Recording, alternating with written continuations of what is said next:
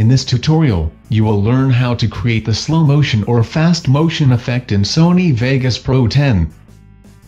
First, open Sony Vegas.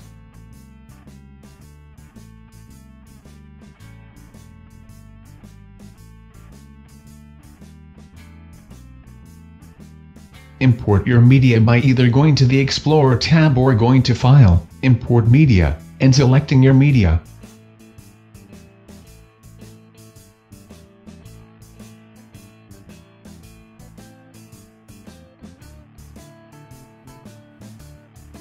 Hold down the Ctrl key, or Control key, and hover over the end of the clip.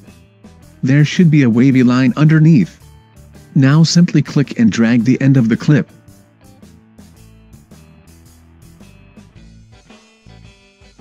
The longer you make the clip, the slower the motion will be, or slow motion. Make the clip shorter, and you will have the fast motion effect.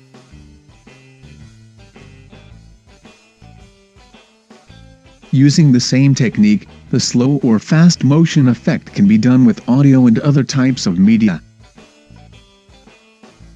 Thank you for watching.